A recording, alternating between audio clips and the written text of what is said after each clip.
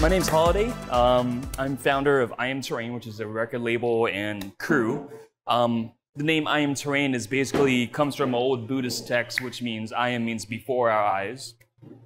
And terrain is because we play a lot of more outdoor events, kind of all over the States, a couple international gigs, but it's more like, as a collective, we all kind of really enjoy nature. We love nature.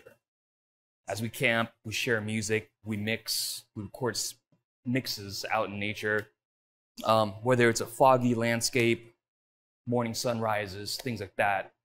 So we have a very natural point of reference for how we collect music, how we relate to music, and that's the real special word is you could be a DJ, and that's great because you learn your chops, you learn techniques, but to be a collector, you zone into certain textures.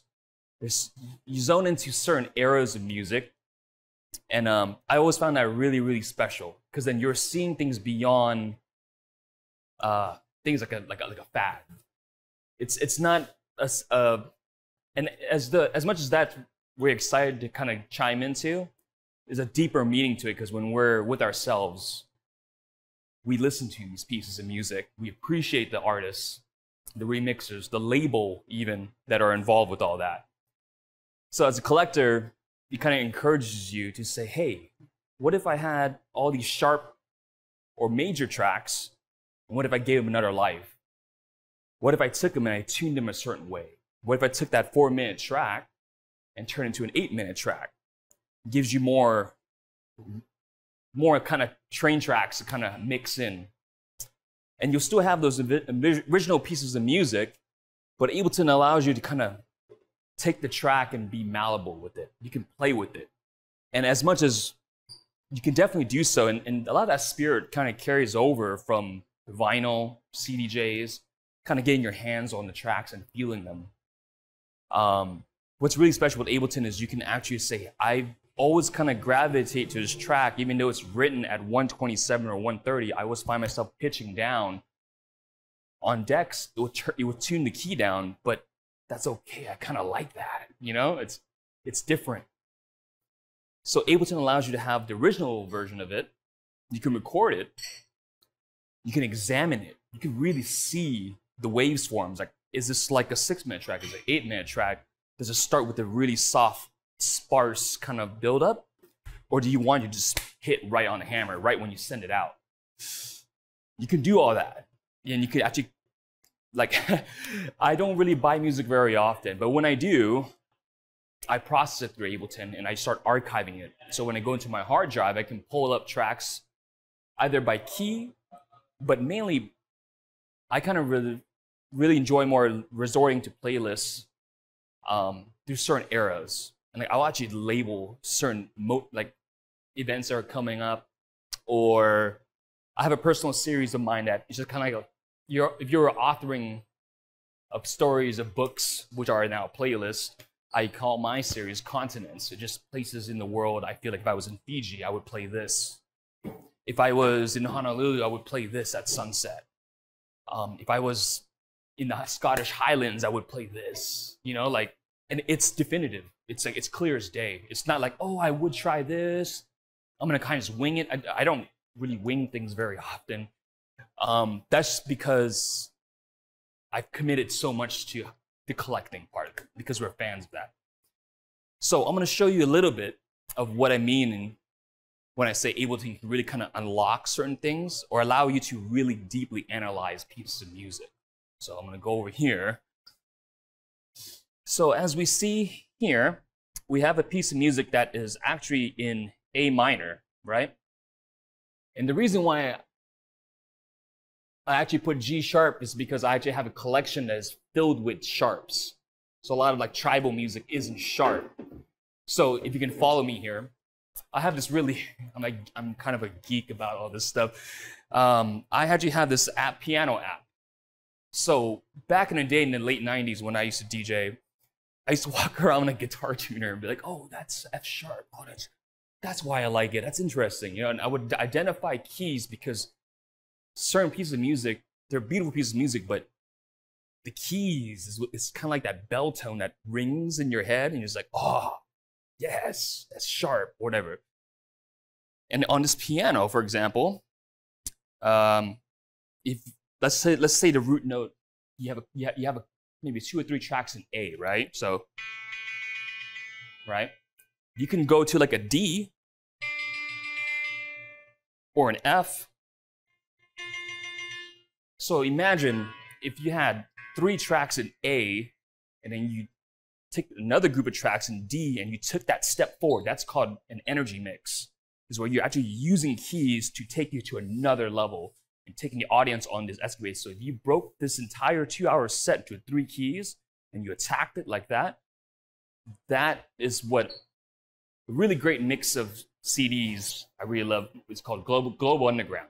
And if you really pay attention to how they structured it by keys. Every momentum was based upon the key structure itself, and you let the music do its thing. So by ironing out the exact keys you want to attempt, you're left with just your thoughts. Well, execution, good handwork. Whether you use fader mixing or you do a 30% rise and you do a snap on the crossfader, you can do so without saying, oh, I don't know. That feeling's out. It's like, no, this is happening. Like this is the way it is, you know? And you feel good about that move. You also, when you know keys, you can actually take a sidestep into sharp. So you can go from A, for example, and go into a C sharp if you want to. C sharp into F sharp. You can continue the momentum. So let's say a DJ before he's playing, and you're like, oh wait, that doesn't sound like, I thought it was F, but it's like off. Then you're like, oh wait, that's sharp. Then you address it as such, and you're not walking into like a burning house, for example. You're just like, no, wait, I can do something about this, right? Like I could logically mix into this, knowing that at least the key tones I've selected are either you're meeting someone at a certain key or you're answering someone at a certain key. It's about momentum, and the audience doesn't sound like, we've all heard certain mixes where it's like off, right? It's like, wait, that's well mixed, but it just doesn't work, you know? That's a tone, right? So as a anxious youth, I learned that the hard way many times in a dark warehouse, and I'm just like, oh wait, I need to recollect my thoughts and learn from this, you know? So that's what I'm gonna try to do for you guys today. So all right, so back into this, we're gonna examine a piece of music, which we're gonna go back to that A minor. And I'm gonna show you guys how I use Ableton, not necessarily for everything I do, but as a tool of reference, right? So when I'm looking at here, this is about 201 bars. So 201 bars, that's right around, I'd say 7.5 minutes right there, right? So what we're gonna do is, in Ableton, it allows you to do a lot of things. You can take symphonic music and you can like re-granularize it, you can texturize it, you can iron it out. This is what I would do with this track first, is I know that the 33, this spot right here, that's a great place. So when you see this 33, that means you have 32 bars. So technically, if you actually sent that track in, you knew right when the next, you're on beat. Right when the main drums come in, it's spot on. 33 bars is like my favorite place to be. So I'm gonna give you an example.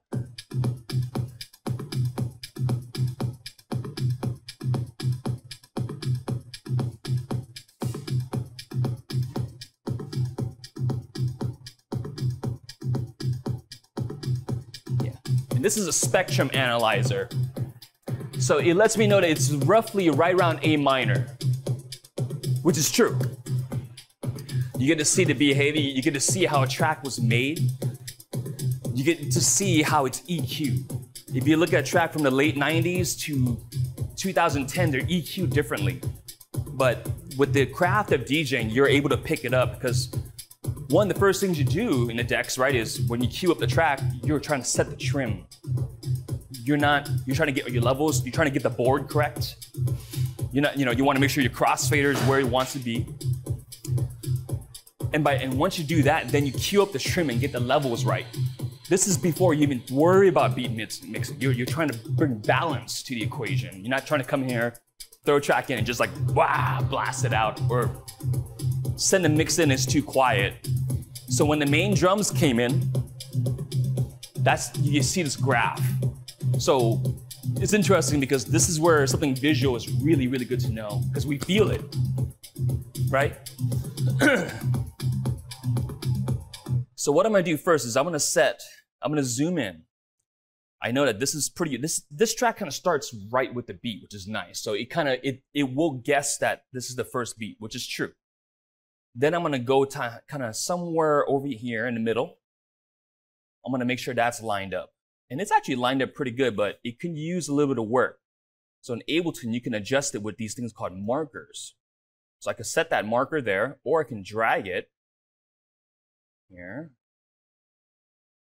And I could bring that baby right in there. Now it's like right on it, right? So right when I go from the very beginning to this point, I know that it's tight, like it's on beat. Like I'm not worried about it drifting off.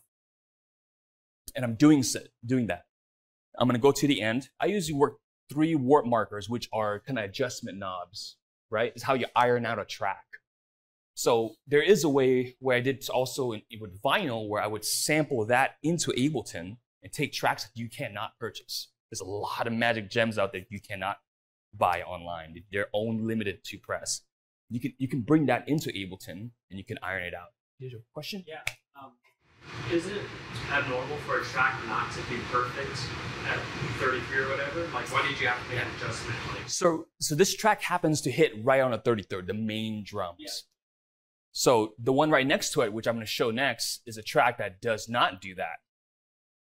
Because the main drums, if I look at it, where do you guys think the main drums are? Just looking at that. Good question. You put a track on, it has this like very sparse, weird way of working its way in. And then you realize this has been a few minutes of this, which is really awesome. Great way to start a mix, like a very dedicated mix. But anyways, what do you guys think is where the main drums are? Right here? Yeah, that one right there. That's good. There is a time signature here, which we can use that. Close, very close. How about you guys? Anyone want to guess? 57? 57 is a good guess. Right around here, right? Right there? Oh, back more? Okay, yeah, pretty good guess. So looking at the structure of it, if I was gonna just do a straight radar analysis of this, the actual main beat, if you use the rest of this as a reference, is right here. So imagine this actual main part, because now you have this much gap, which is roughly 2-3 minutes of just sparseness. So if you were playing an 11 o'clock, like 11 p.m. slot, and you stepped into this and you sent this in, you knew you had a lot of road work to cover, or you had to send it in way early, right? So in Ableton, you can retain this and say, I can use this for a special mix where it comes in. I can actually hook up my mixer to a guitar pedal and give it some echo and just play around, just mangle, just have fun with the track. And then it comes into the actual beat right here, right after 113 bars.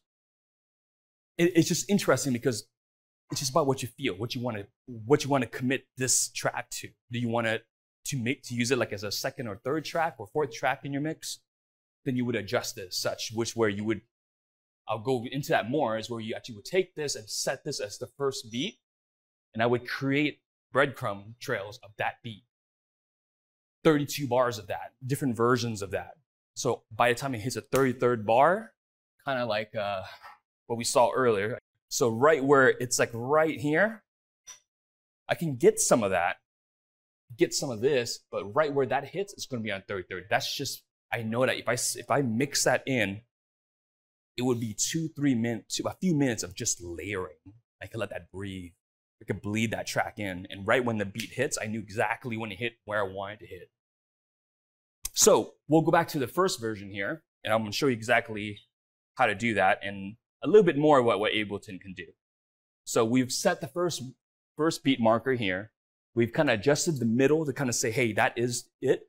I still have to catch the tail end of it here. So you kind of go towards the end. So when you set that marker, did that change the BPM? Nope. So what the marker does is that it irons out the track so it's in line with the BPM. It's on the clip, basically. You're setting it so it's on metronome, it's there. It's not like very late attack. It's not too early. It's like on beat. So is that like moving the entire beat grid? It is, yeah. It is without mangling, because you can only do so much of it before it starts like distorting. Are you saying that the song was originally produced not on the clip? Nope. It's just you're adjusting it as such, so that Ableton can just with a human input say this is actually where it is. So it allows you to do that. So I can take like Beethoven and put Beethoven. If it happens to be at 117 Beethoven, I could set that, right? So what does that mean? What that means is that once you actually iron out a track so it has some rhythm in it, you can actually take that, and let's say you have 3 decks. On your 3rd deck, you can send that in with an overlying conga line, or whatever. And you knew that was tight. And you could just really flirt with that idea and just be weird, have some fun, right?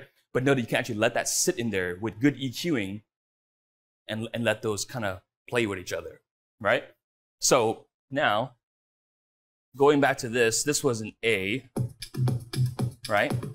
So I can also detune it, which is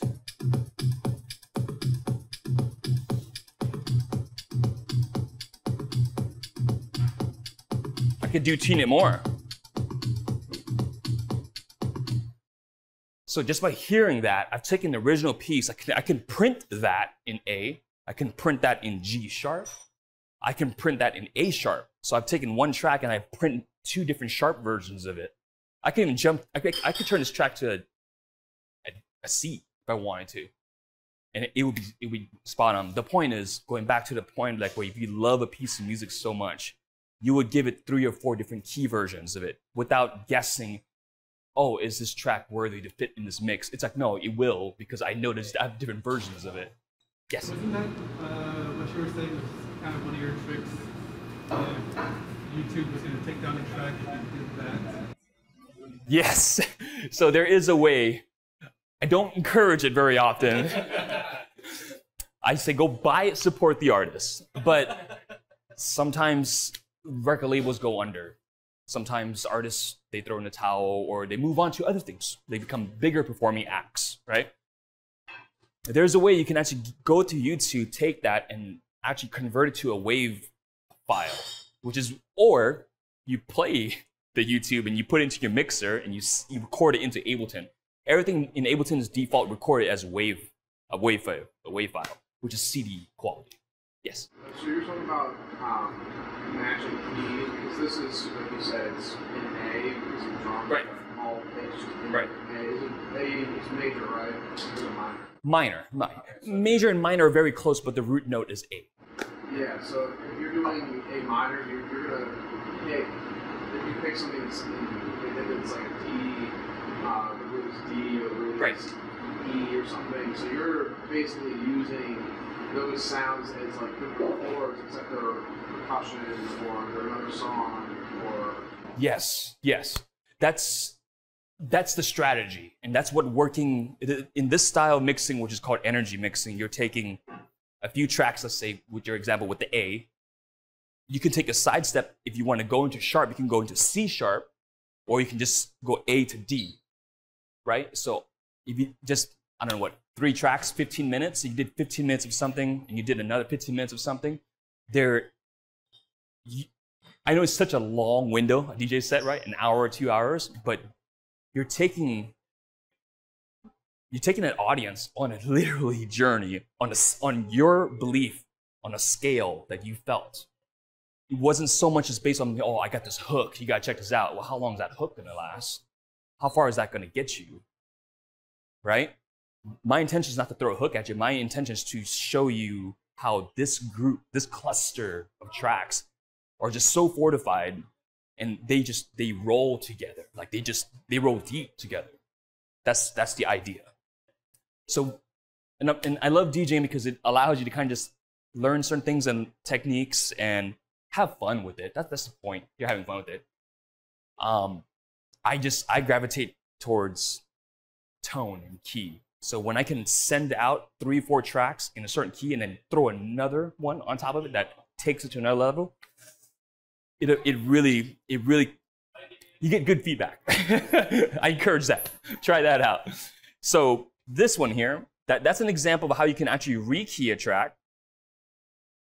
So all I do is this point. We don't have to wait the 8 minutes to record it, but I would hit record, and when you hit tab, it goes to your traditional arrangement view, which is kind of like Logic, where it's a timeline view like that. So it will just print out the track, and I'll give you an example.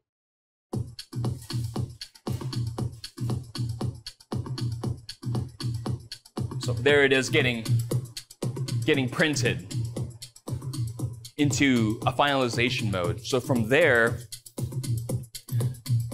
you can do a lot of things. You'll start realizing you can actually just, if you need to EQ something in Ableton, you can do, has a really, really good tool here where you can actually start throwing EQ8, right? And you can start boosting things. If the track's too dim or too dull, you can spice it up a little bit. It's the heart of a mixer. It's the heart of a mixer, except you can get really surgical. Right now it's only showing 4 bands, but you can open up all 8 bands. The traditional mixer has 3 bands, unless it's your in Allen Heath, which you have 4 bands, which is technically, it's basically the 3rd and 4th band is basically your low end, except the 3rd band is a mid bass. You can actually bring in like the top kick of a drum, the tap, and then the bottom is like a sub. That's the only real difference, and it's obviously a pure analog signal between digital and analog. So with Ableton, you can do that. So you can also change the timing of everything too. So not only can you change the key,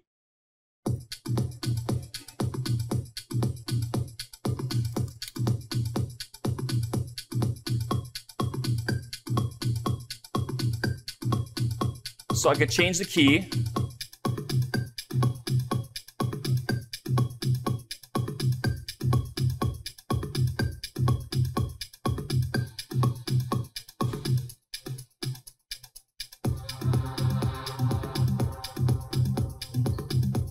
So you can rekey, you can re-BPM it, and if you realize you wanted to add your own drums to it, you can, but I'll leave that to another session because I've got actually a library of tracks where I actually have like congas and bongos I like to add in as accent pieces that I'll embed them into the track. I'll EQ them out, kind of like making a sandwich is what EQing is. You don't want just like 4 layers of cheese. Well, obviously that's great too, but you know, you want to have a balanced sandwich, otherwise your mom's gonna yell at you, right? So you're gonna be like, oh, you want to balance it all out. So Ableton allows you to do that. Does anyone have any questions so far? Good? Okay. We're gonna examine this other piece of music, which is the more sparse one. And let's give it a good hear. So this is, again, it's an A. I definitely recommend working with waves or uncompressed in this. Yes, yeah. By default, it will import anything into here, but the ultimate part where you export the actual edits you made, you want to start off good, yeah. Because you can, like, you'll start noticing if I take vinyl tracks sometimes, they're like this. What does that mean? It means that track was printed kind of quiet. It was printed in an era where it was a lot of tape, right? So tape is warm, but it's not loud. It's not loud. Which a lot of times if I take a piece of music and if I did not pre-EQ it before I record it into Ableton, it will come off just like that. So, and then from there you can adjust the gain. You can start trimming everything that you have. So you could just be on the fly and just throw tracks in, but why not take advantage of all the tech that you have at your hands here? You can actually get really surgical and iron out all these pieces of music. So this is an example, another one here.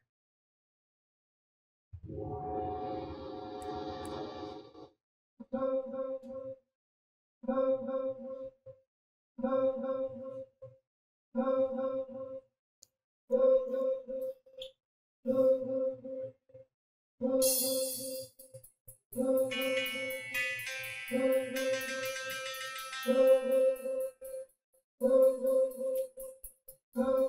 that's a lot of building.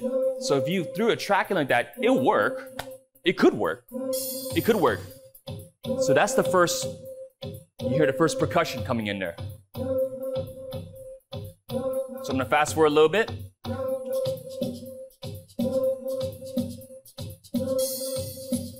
Right?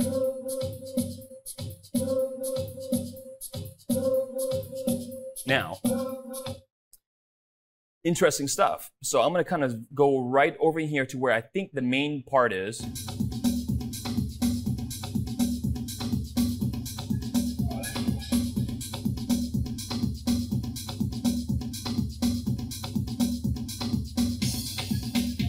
So that crash is a signature of when the track actually starts. It's open-ended. You can play with it. You can create more of a suspense as you go into it. So let's just kind of just be simple and work with this very first peak right here. You see it? You guys see that? So I'm going to kind of go right in here. I'm going to find that. I'm going to say, okay, Ableton, you are now the first downbeat. And I want for you to try to make all the other ones straight. So now when I actually play it, like as if I'm just firing it off in vinyl, this is what it would sound like.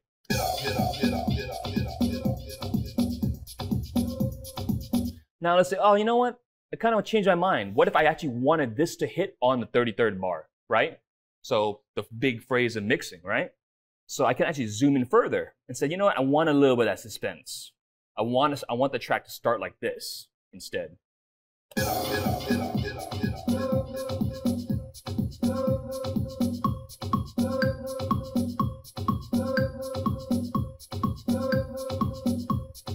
I'm going to fast forward a little bit.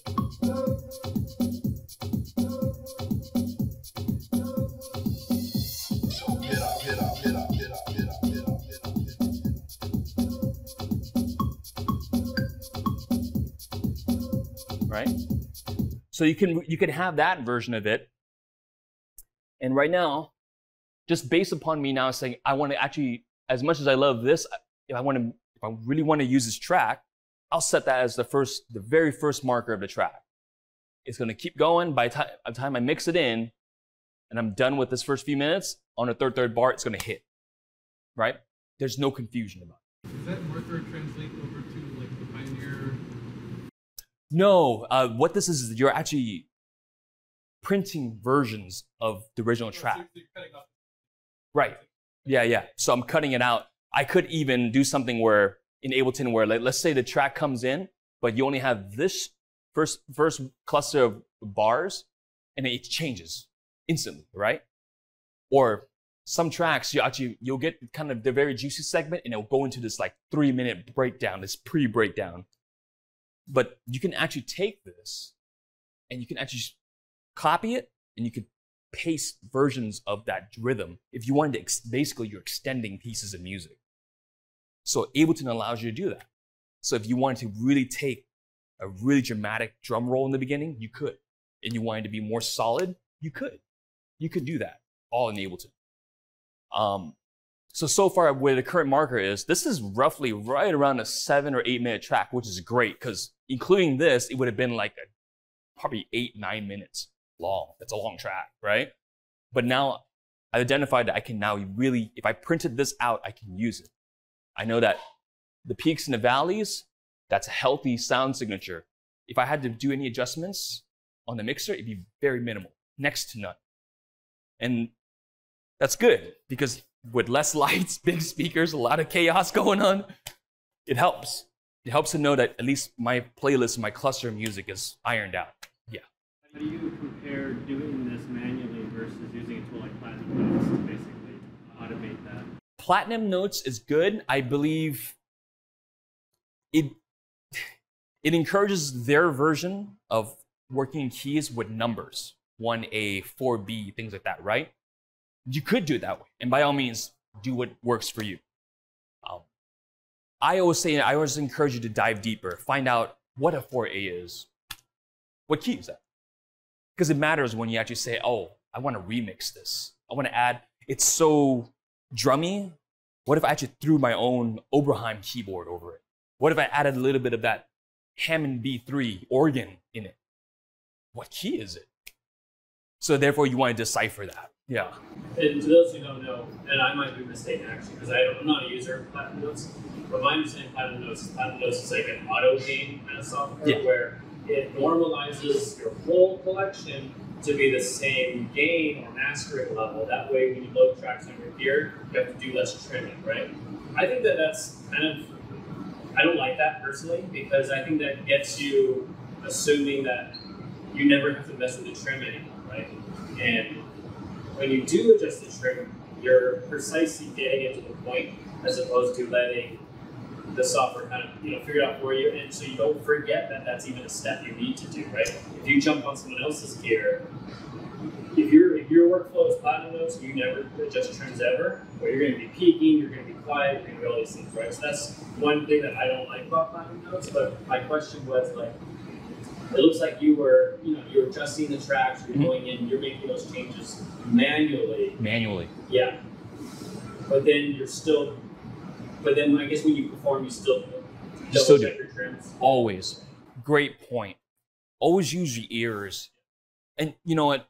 Especially sometimes we're given the responsibility when we step into the mix and working with a group of artists and we're about to mix into it, you realize there's like damn near almost red lines happening. You can correct that. By all means, correct the red line. Stop the red line, right?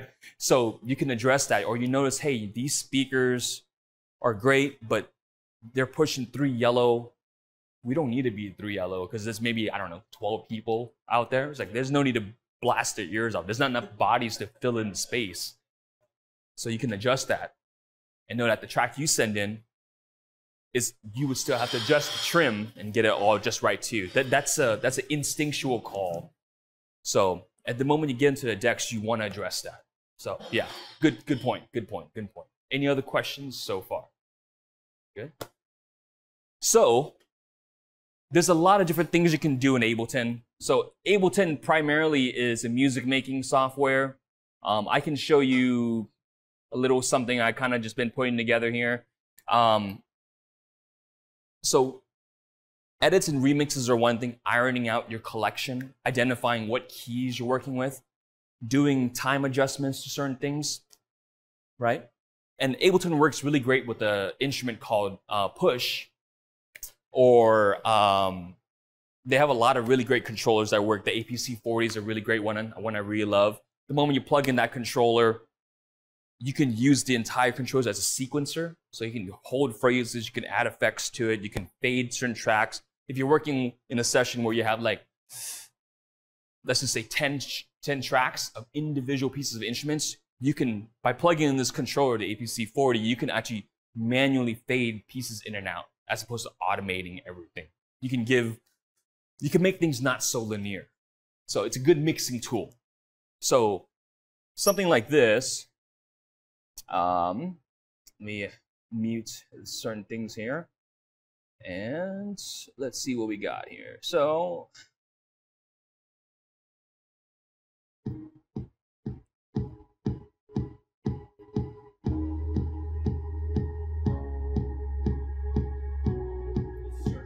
yeah, this is one I'm kind of just sketching. So it's mainly a tool for sketching ideas and for making music. So what this does is that as soon as you kind of get the general mix down of the track, you can export the drum, the bass, the pads into a waveform, audio stems. Take those stems and put them back into Ableton. You refeed the machine and give the CPU a break, basically. So it's not trying to remember to play everything all at once, but it's a good way to audition your ideas and have a folder where all the pieces are in their folder, so you can give it to your friend, send it to an artist you love to remix it. That's how you send music that you work on to everyone. So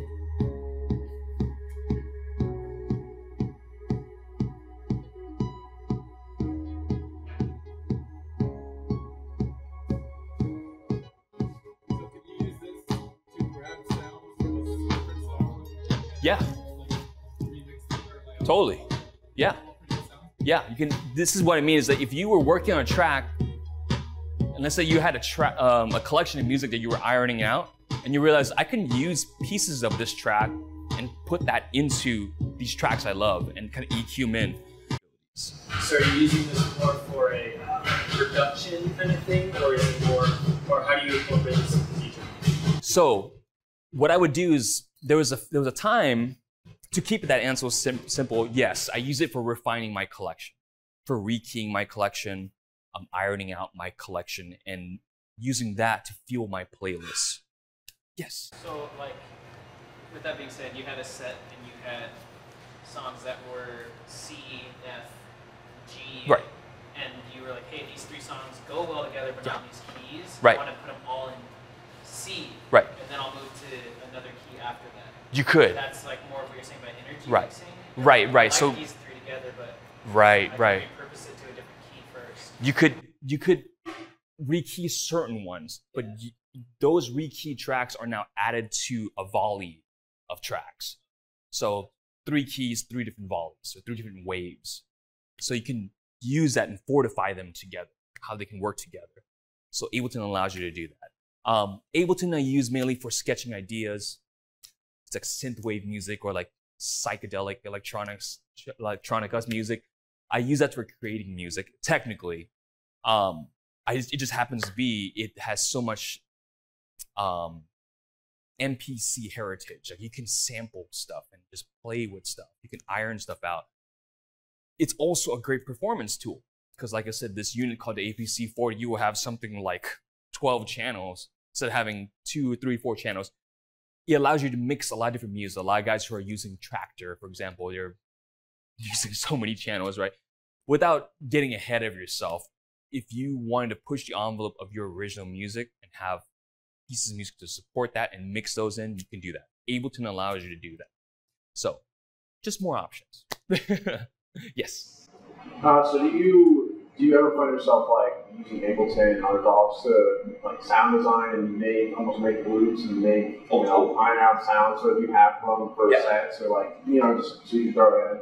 Totally. One of the fun things we like doing is when we all get together, before we even start DJing or mixing or practicing, we'll just crack open a couple of synthesizers, Ableton, and just kind of jam some ideas.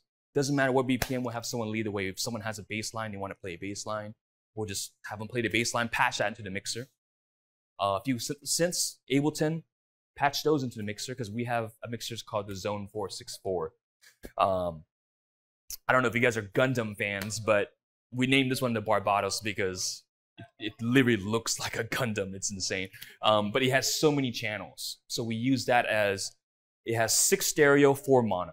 So with the 4 monos, we can actually patch guitar effects pedals, and each of those channels now have access to all those pedals. So you can really have some fun with ideas. But yes, it does help a lot with like getting ideas out. If you want to just play with ideas, soundscapes, I encourage that. Do that. It's good. It's good stuff. Yeah, so if anyone has any more questions, I will be glad to answer them. I'll be hanging around for a bit. I know you guys want to get back into mixing more, which is great. You guys have been doing some great music with the house station and the more progressive station here. I'll be close by. I'll be glad to answer any more questions you guys have. I want to thank you, Brian and Dance Music Initiative, all you guys for being here. And I wish you incredible success in your journey. Just have fun. Just always have fun. That's where it should be. And then know what tools you're working with. Cool? Thank you guys. Thank you.